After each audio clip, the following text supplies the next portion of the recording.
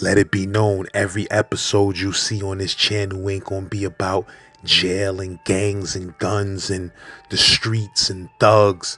Some episodes is just gonna be about life and special people that need to be remembered. You understand what I'm saying? Sometimes it's just gonna be a story out the book of somebody's life. You heard?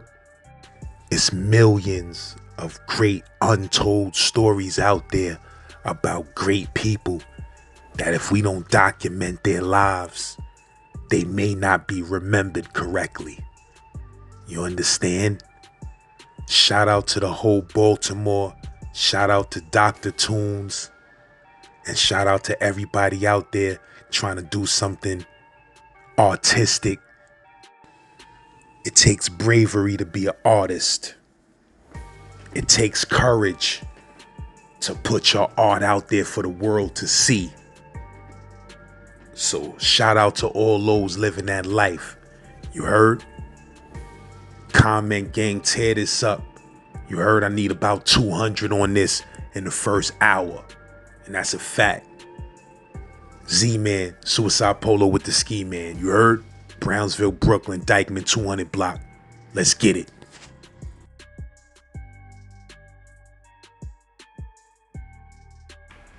She would take me to Brownsville. Brownsville was turned up. I was walking down Pickens Ave one time, right?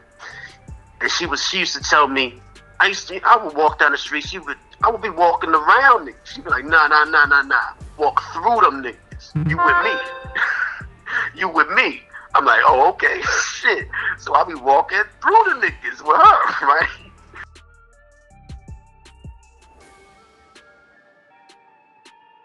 Yep, we met in Baltimore. That's where she was living at when we met. And yeah, I met her when she came out of chemo. She had just lost her hair. I complimented her haircut, and she was like, nah, I just came out of chemo. And I thought that meant her cancer was cured. You know, I didn't know that was just, that it could come back.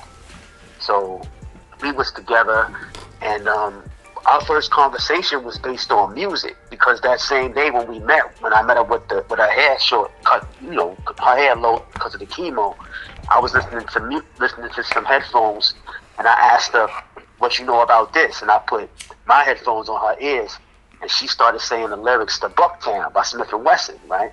Then that's when I found out that she was from, I said, how you know that? She said, because I'm from Brooklyn. I'm like, oh, okay, all right.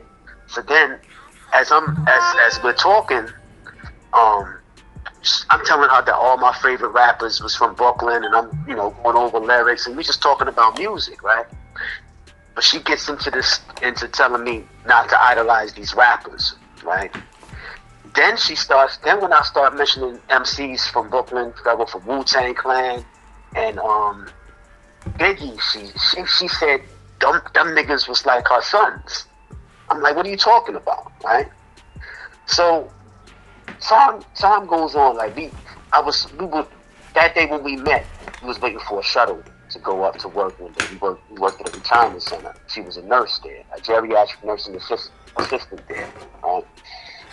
So every day we would miss the shuttle on purpose and just go to work, just walk to work together, right?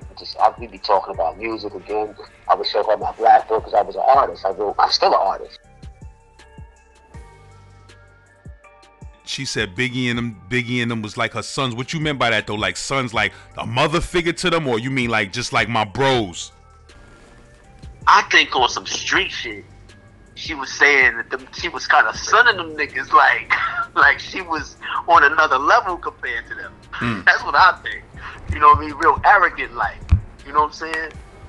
Because I was into the music, right? Just talking about all these rappers, like their life, like into their stories and all that, right?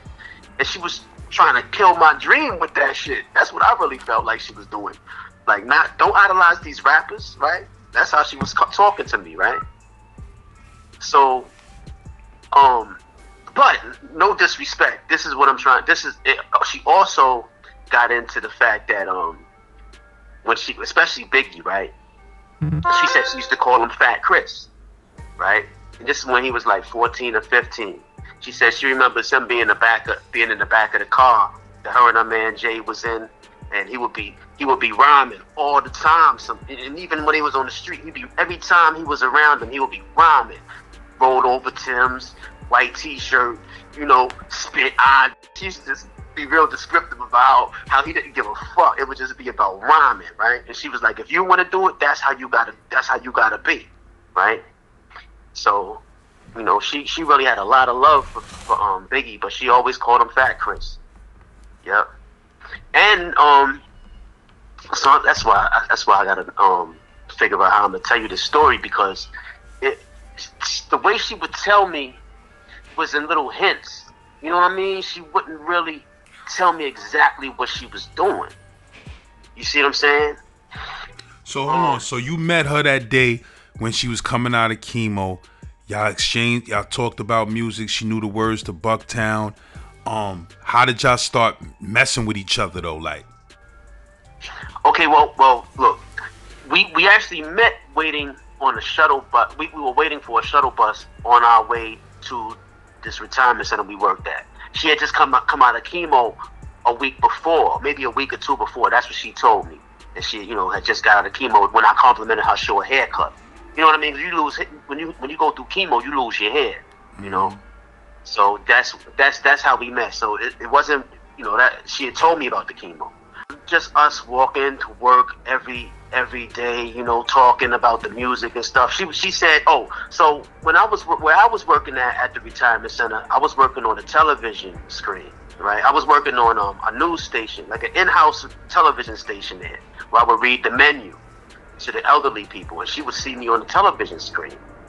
And one day she wrote a letter to me, and she had wrote in this letter that she had seen. She was really descriptive, talking about how she seen a guy on the screen and saw the innocence in his eyes and all of this shit. And I was like smiling, just looking at her like, you know what I'm saying? And then one day I asked her if she smoked weed. She was like, yeah, she smoked, right? So I would bring weed up, and then we would be smoking after work. Before she got off, she used to get off from work around 12, and so I would go on my lunch break and smoke with her before she left, right? And eventually I came by her house, and no, we went on a date. We went on a date to see Maxi Priest, and at the end of the Maxi Priest show, I went back to her house, and we did what we did or whatever, but. Yeah, but she was always but the thing was, she was always telling me stories about Brooklyn, about, being in the Bronx when hip hop started. She was a child that was going from Brooklyn back over to the Bronx. She had a babysitter named Fat Sharon. She used to go by a group. She used to have a group called Chiba Cheeb Crew, and she was the lead MC Appleseed. And I know you probably heard this before. But she was living in Marlboro Projects, and she used to say their little chant was, Chiba, y'all. Well, I'm a Libra, y'all, and my name is MC Appleseed, something like that. I forgot the rest. But I was like, when she told me that, I'm like, oh shit, that's what Wyclef and them was singing in Mona Lisa. If you ever heard that, you know what I'm saying, at the end of the joint. Of course, but she was a Libra. Yeah, October 3rd, 1966. Yep. She was a Libra horse, just like my 14-year-old daughter's mother. Like her Chinese, if she was born in 66, that means she was born in the year of the horse. So she was a Libra horse, just like my kid's mother. That's crazy. Okay. Yeah, and I was born in 78, so she was 12 years older than me. You a Libra horse? You a horse too? That's the year of the horse too, 78. Oh, okay. I'm Sagittarius. Yeah, so you was a Sag horse and she was a Libra horse. I was horsed out. That's what up.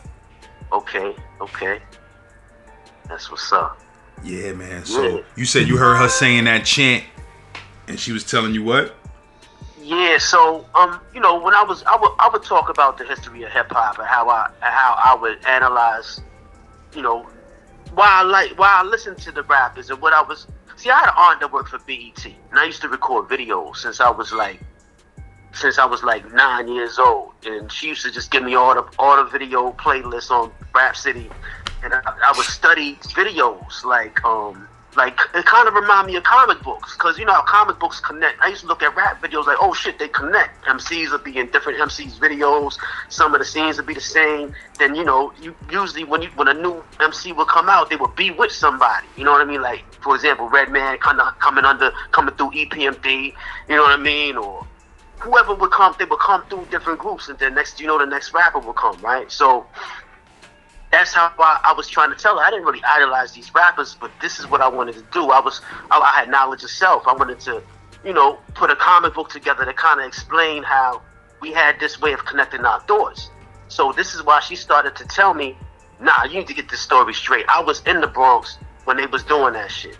You know what I'm saying? And she was breaking down how, you know, she would talk about the peace guards doing their thing on one side, how where she was at with her cousin Kenny, who was a DJ, who also used to be her protector when she would go visit her aunt, her friend, her babysitter.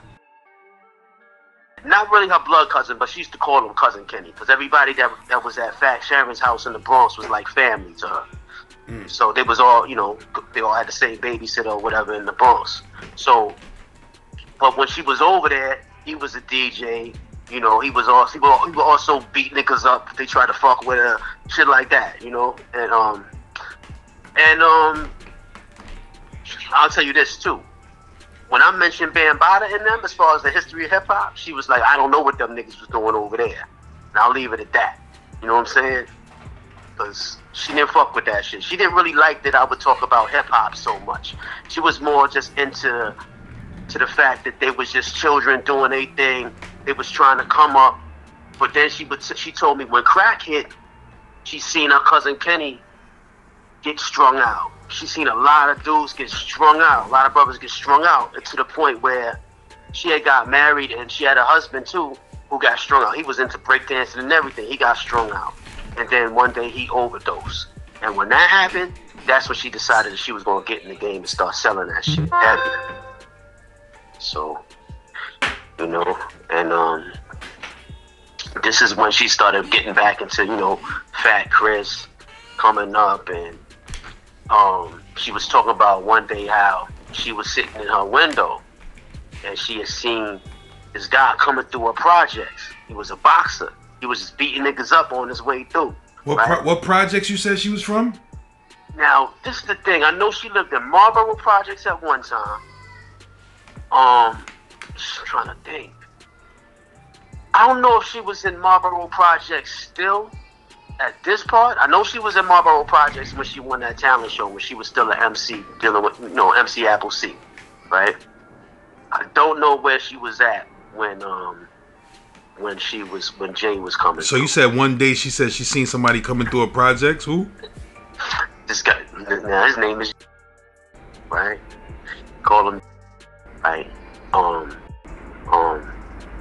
And he was a boxer, and she was telling me how eventually, like, he was taking over spots from Brownsville to Bed-Stuy.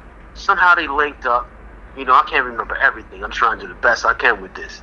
But somehow, I just remember her telling me stories about shootouts, being in the shootout one time, but she was with her, you know, when they were together, she was on his side of the shootouts, and they were shooting at niggas, and she would wrap them up. She was a nurse at that time. She would be wrapping up their arms, you know what I mean? But if they got hit, and then doing whatever, you know, they would still be shooting or whatever. A lot of stories she would be telling me, right? But then she got into the story one time how she was he was at a dice game somewhere in Brooklyn. I don't know exactly where it is.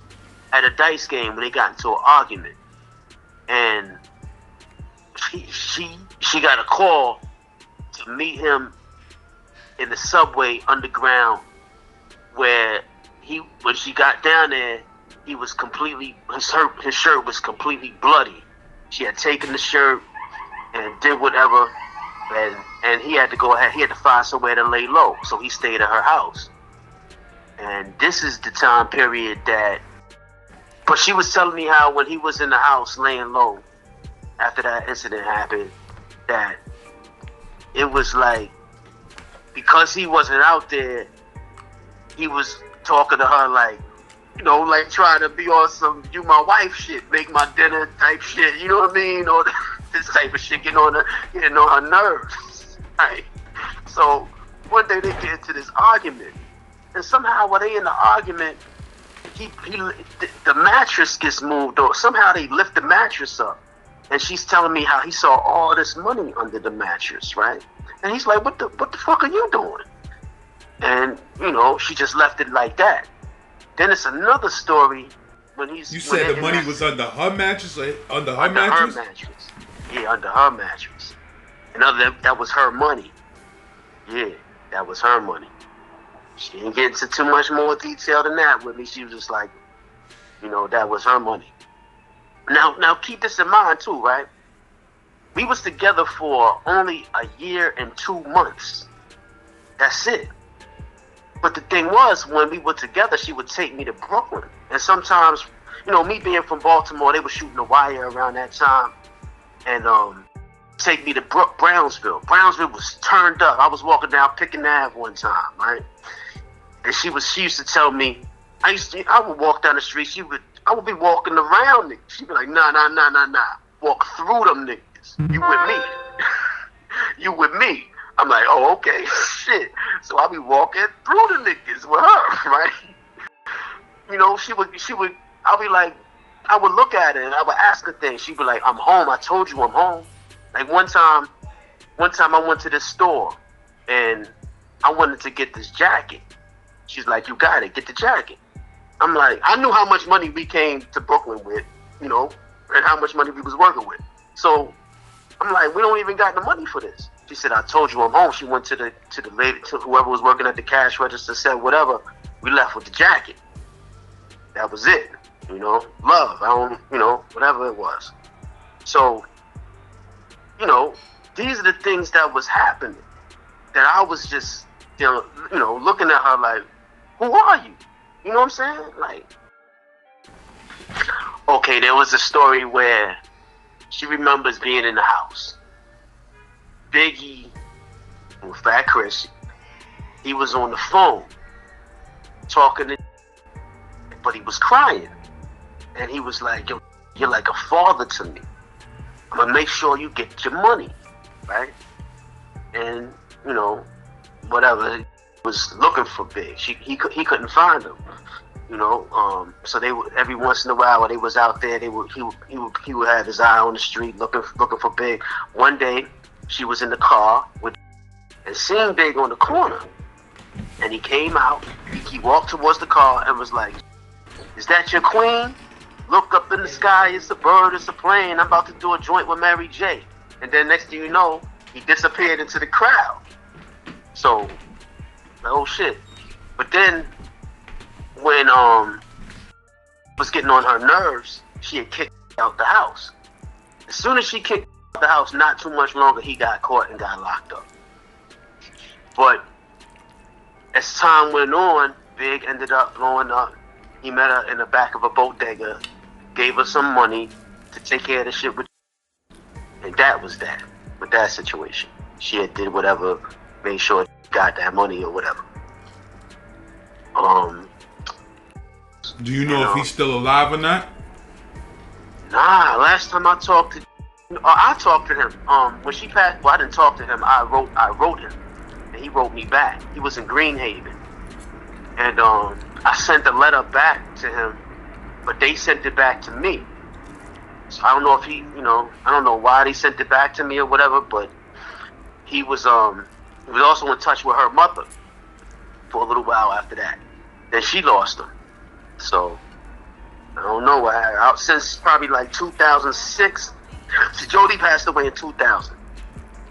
We was in touch. I was hearing about from her mother till about 2006, and then after a while, he wasn't writing her anymore or calling her anymore either.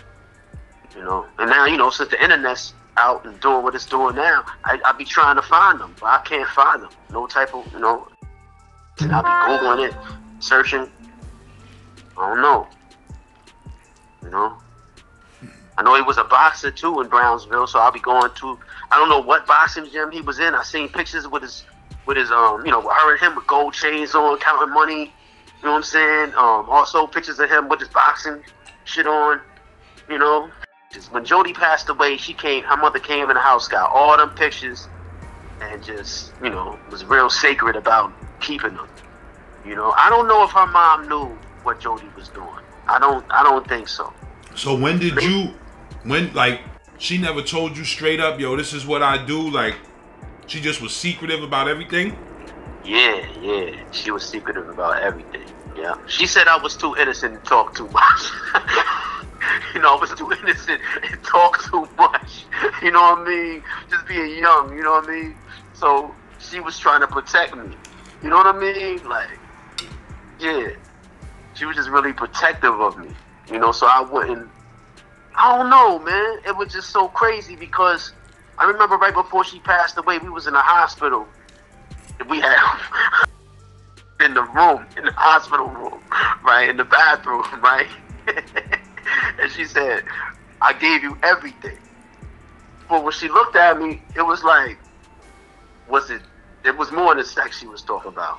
You know what I'm saying? She's like, I gave you everything. Like, she was almost like she was telling me these stories for a reason, because she felt like her cancer was karma for all the lives that she fucked up, knowing better. Because, you know, being part of that little movement the big movement that we call hip hop today, you know, she felt like she had did wrong by allowing what happened to her husband or whatever to make her want to become into the game like that.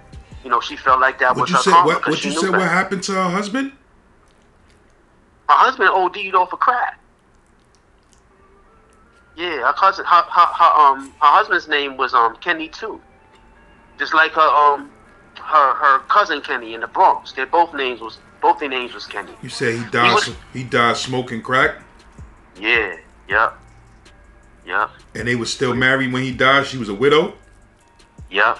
Yep. Him and his best friend Ski was in this project building, and they were smoking together. Yep, and he died. And you said, and where was he from? The same project?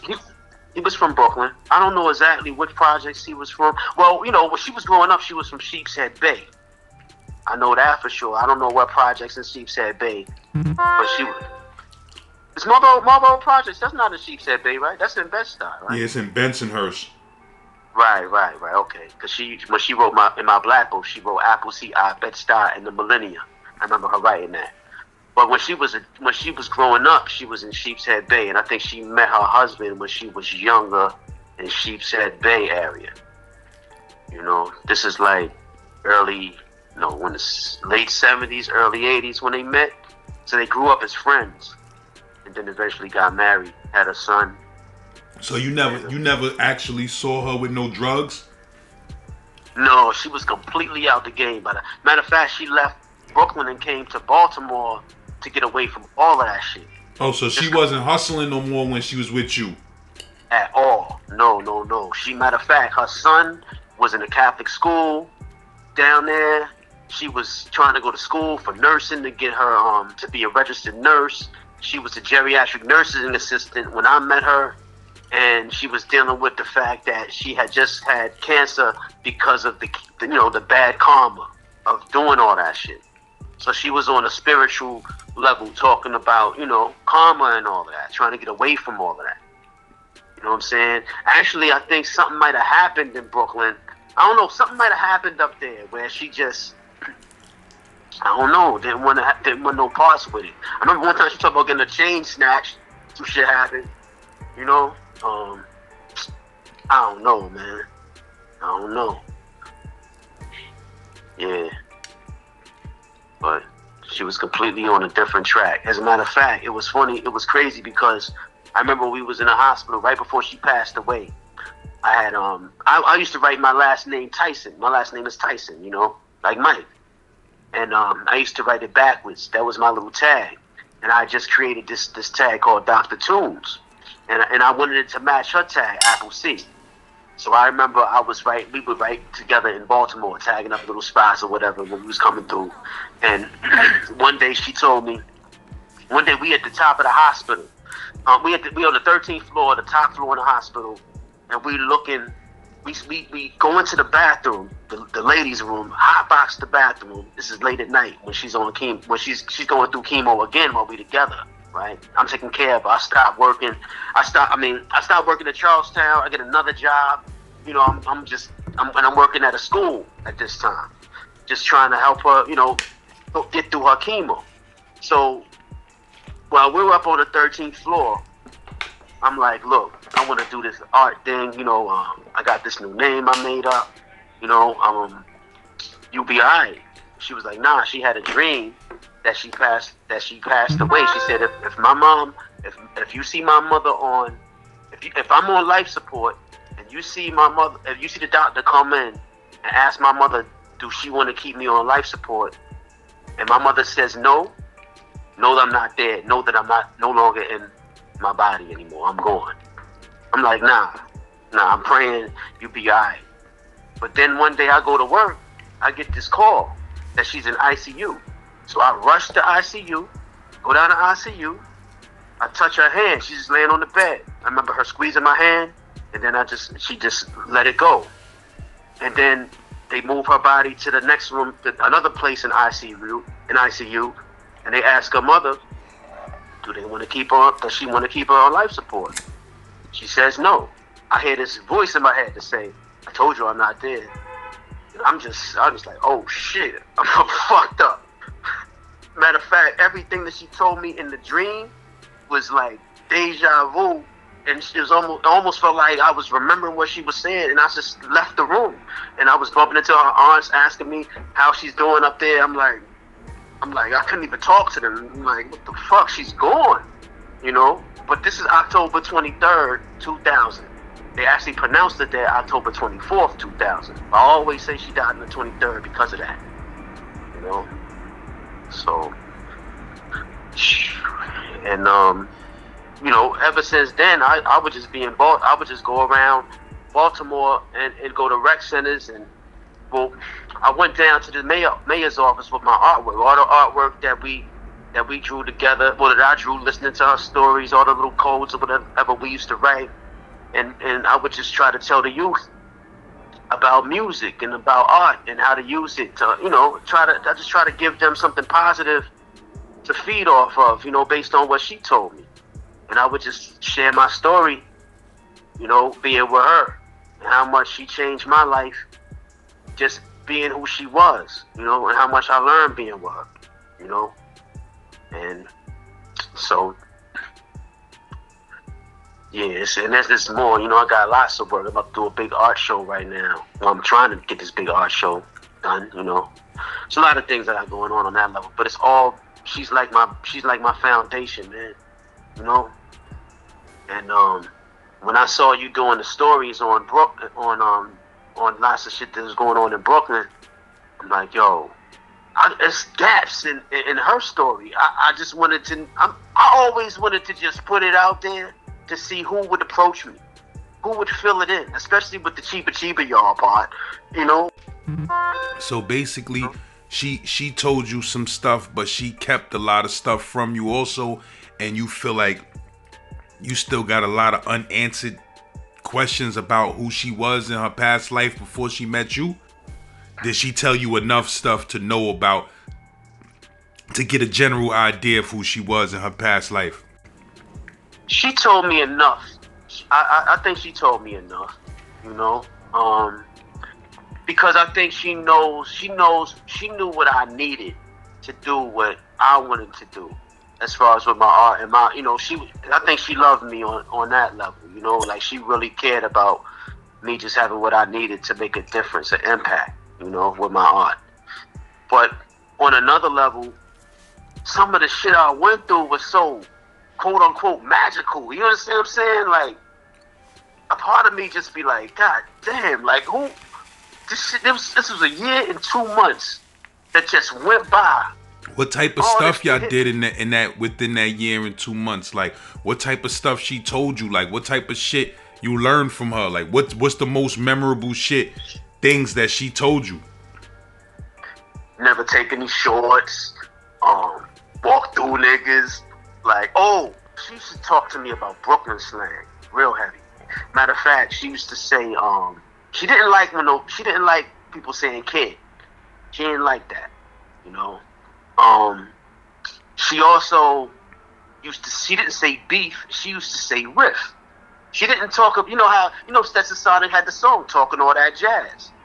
She used to use jazz slang when she talked about things. Yeah, you said she was born in '66, so she was kind of a little bit, that's a few generations before us. Man, so they slanged us on that extra throwback Brooklyn shit. Like you said, Stetson Sonic type vibes.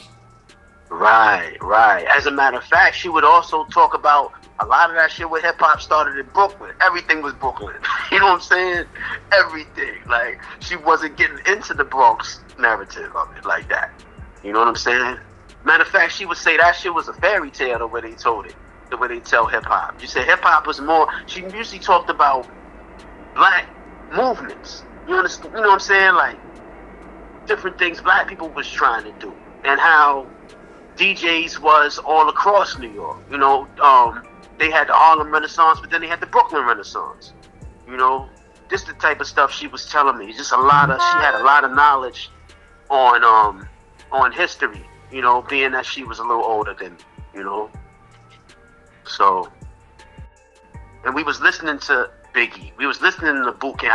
I would take my time. I would go through all the Brooklyn MCs and just listen to their slang and listen to certain things. And it seemed like the elders was watching the youth somehow. Like, she was an elder watching the youth.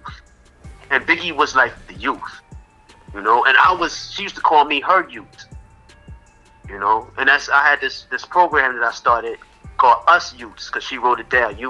She was West Indian? Nah, but you know, being from Brooklyn, all that's there. You know, so she could speak patois fluently. She would, you know, she get around Jamaicans and West Indians, she just blend right on in, you know. But see, her mother was from Maryland, actually, Annapolis, and her father was Puerto Rican. She didn't remember her father. Her father was probably in her life till about 3 years old, so she barely remembers what he looked like. But you know, that's her background. But she and also she stopped listening to hip hop when crack hit too. You know what I'm saying? She started listening to nothing but roots and reggae and all of that. So that was her vibe when we met. She was always going to dance hall. We was always going to dance hall shows together and stuff like that. Like I said, Maxie Priest was our first date. But we would go to DC and go to other shows, you know, Buju Banton. You know, we went to the Red Rat and Goofy show, you know. There was a spot called Gentleman 10 where we used to go to in Baltimore, you know.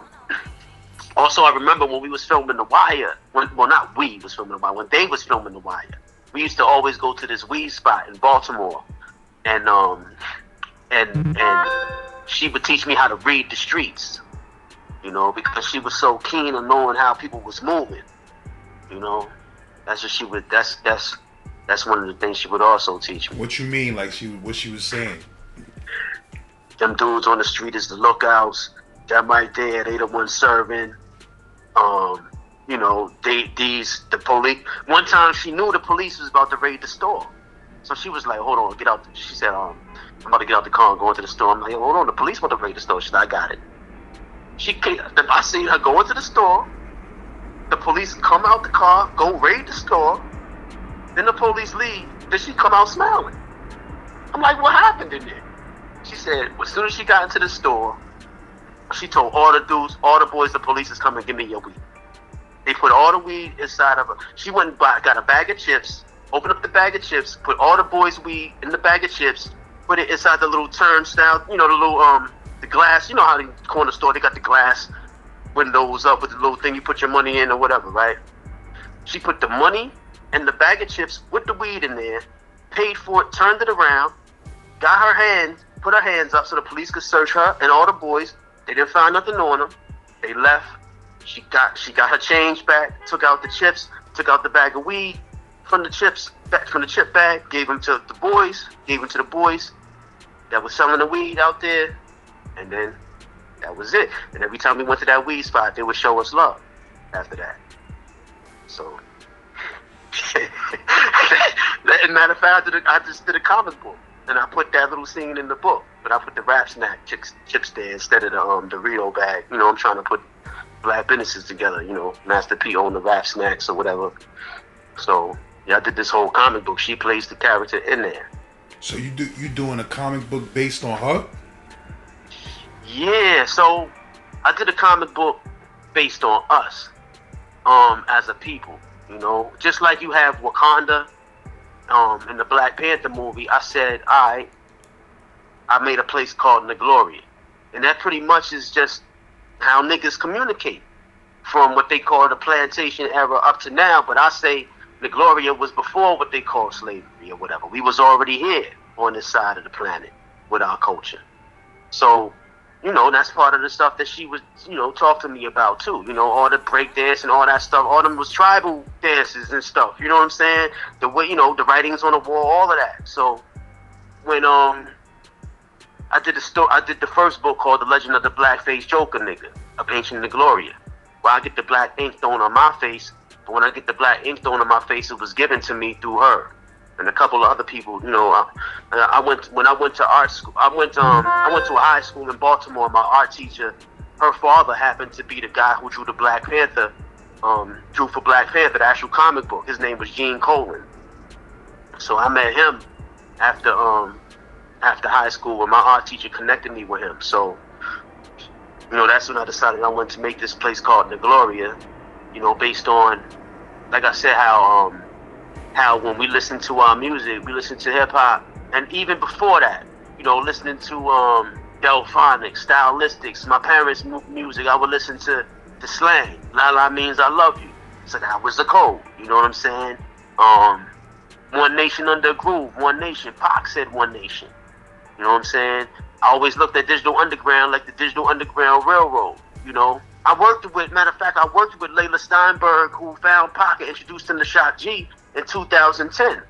As an artist, I was drawing a storyboard for this project called Mic Sessions, where I learned a lot about what Pac was trying to do on that level. You know, so I would connect. It was, I mean, I don't want to be on no spooky shit, but I always felt like she was a spiritual guide for me on some ancestral shit after she passed. Ever since she had that dream, I would just take my pen and put it to the paper. I even bumped into a few psychics who read me and said that there's a woman, and they broke it down, and I was like, oh shit, that's, you know, they said her. This is a spirit that's around me. You know, so. You know, the world is spiritual, man. You know, we be all fools to believe that this shit is just some big accident. You feel what I'm saying? We'll be a fool to think life is just some big accident and this shit is all for nothing. Like, we'll be fools to believe that, man. All of this shit is connected. Everything is written in the book of life, and those that you meet in life that mean the most to you, even in passing, they'll be the catalyst to make you go do some shit that you wouldn't have did if you wouldn't have never bumped into those people. You feel me? Now, I mean, we all know my bro Murder that I was doing this channel with. Now, I mean, son passed away. We did a story. We did our last story. He went to sleep that night and never woke up the next morning. You feel what I'm saying? And that shit tore me apart. But then, you know, the God, my bro Wise, he was like, yo, man, you know, son is gone, but now we could tap into his power. You feel me? Right. Now he's in the universe. We could always tap into his spirit.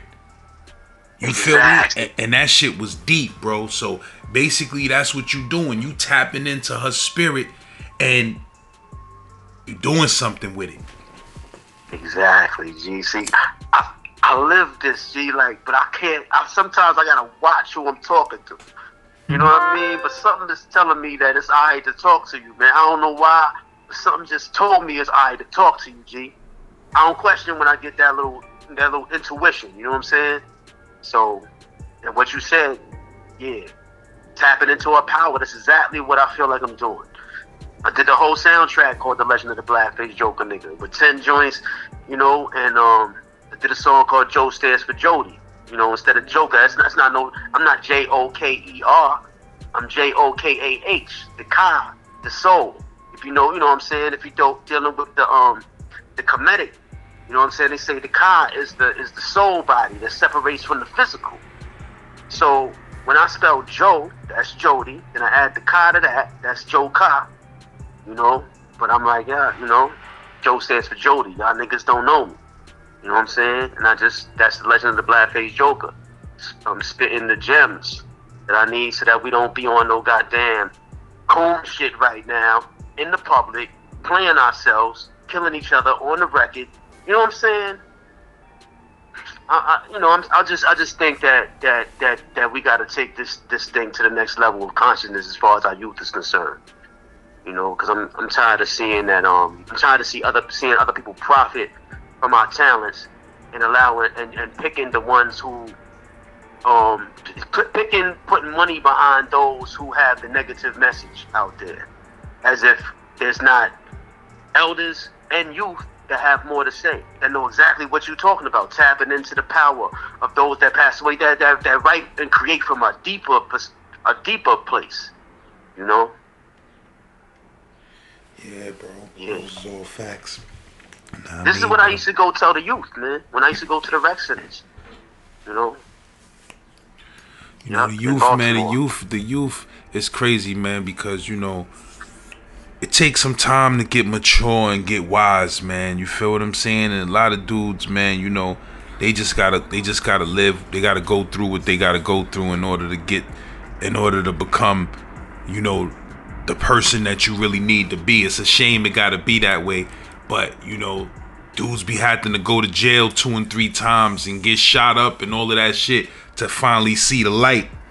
When if they just look around them, the light is there. You feel what I'm saying? Like, yeah, the right move is there for you to make. But you know how it be, bro. These dudes is young, man. I try not to preach to dudes too much. I try to just drop my little jewels and try not to preach to these dudes too much, because when you preaching to these dudes too much, they really don't want to hear you. You understand what I'm saying? It's like you just gotta do what you do. But yeah, man. But well, you know what? When you say that, see, when she first passed away, I would go to the rec centers, do a little talking to the youth or whatever. But it got to a point where I was just on that all the time. Like, so even when I was away from the rec centers, if I seen youth on the bus or whatever talking crazy in front of the elders, I would stop them, correct them, respect your elders or whatever, do whatever. You know, I'll be on the bus, you know, just or moving in different hoods, because I started doing murals in Baltimore.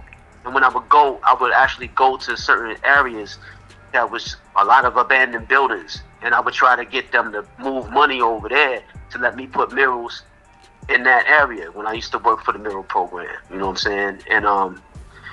And eventually I got to this point where I met this elder was watching me talk to the youth one day, and he was like, "Why you keep talking to the youth and not leaving them with something?" So that's when I sat back and was like, "Okay, I'm gonna do this book called Hood Instructions." So in the Hood Instructions book, I had JODI on the cover of the one that was to the mothers. I didn't want to say to the fathers, one to the mothers, and one to the children. And to the mothers had JODI's face on there, you know. And in the book was codes and stuff. So every time I would be out at the mural site painting my mural, I always would put little codes on the wall and either give a book to the youth, or I would be selling the books for $5, you know. So I would go to Kinko's. I knew somebody that was working at Kinko's that would just run off copies of the books for me for free, just because he seen me out. He knew what I was doing. So, you know, around Baltimore, a lot of people, they know of Apple. And shit, even me, I was surprised. One time, 10 years, I've been doing that shit since 2000. Well, 2000, she passed away. 2000, by 2007, by 2010, I'm doing the Hood Instruction books, right? With the Black-Faced Joker in there, right? So by that time, I had put so much shit out there between the rec centers, seeing youth growing up, you know what I mean? That one time I'm walking down the street and this guy is at the I'm in the store, and he just puts his hand out and just shows me love. I'm like, yo, I'm Doc Toonz or something. I say to him, he says, I know. You a legend, G. I'm like, what you talking about? But then I had to think about it.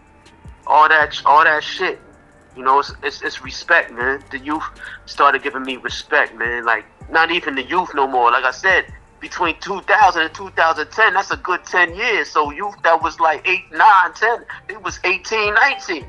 You know what I'm saying? Grown up. Remembering me, though. I look the same to them. They look different to me, though. You know what I'm saying? Mm-hmm. So, but the thing was, they kept being like, why are you still here? Why are you still here looking like that, running around the city? So I just came to Miami about 1.5 years ago. And I started really trying to push this art and take this narrative on a higher level with Gloria. I met a woman down here who became the model for the face of Gloria, like Columbia Pictures. You know, in the dream, her and Apple connected together. And well, in the story, The Legend of the Blackface Joker is a dream that I drew, pretty much. Taking a collection of all these dreams and then putting it together, call it The Legend of the Blackface Joker, which is 2 books and the 10 songs for the soundtrack. But now I'm actually working on the story called The Gloria, with me in Miami and her son Justin. You know, JODI's son Justin is in the story, and you know, I'm letting all our children. She got a son that you stay in contact with.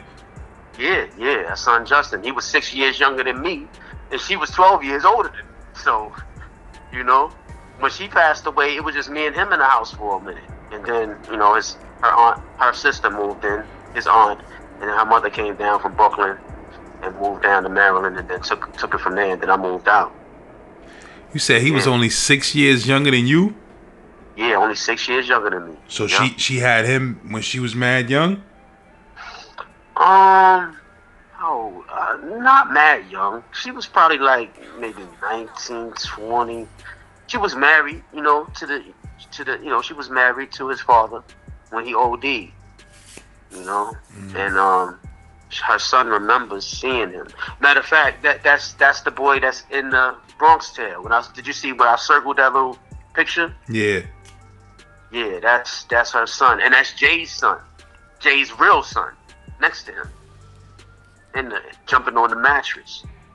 You know, Robert De Niro came to her house and shook her hand and asked could he use her house for that scene, for the Bronx Tale, and asked could her son play in that scene. So she kept opening up the window, looking at her son, making sure he was all right. She kept fucking up the shots. You know what I mean? Had to do it over and over again. Stop looking out the window. You know what I mean? He good. So that's her son right there. Yeah. Matter of fact, the thing about her son that's so ill though is she was telling me how when he was like 3 years old, her and her husband was at this video game convention in Manhattan, and they lost their son in the crowd, right? And what they was doing, they had just introduced Super Mario 3 to the public. So everybody's playing Super Mario Brothers 3, competing, trying to win this contest. And they lost their son. And then next thing you know, the winner of the contest appears on the screen. And they see her 3-year-old son reaching up to the arcade, you know, to the game, barely reaching it, killing the game. You know what I'm saying? Just beating everybody. And he was the winner? At 3 years old, huh? He was the winner? He was the winner. That's how they found him. Yeah. That's crazy. And the thing was, like when I met him, she was so protective of him. I would stay in the basement all the time and leave out the back door. Like she didn't even want me to meet him at first. He was in school. He was in Catholic school. He went to Mount St. Joe Catholic School in Baltimore, Maryland. And when she passed away, his whole thing was graduating from college like she wanted him to. So he went to Temple State University, graduated magna cum laude in electronic engineering, and just, you know, he never even had he mourns in silence. But his whole thing is just being successful. He got his own place.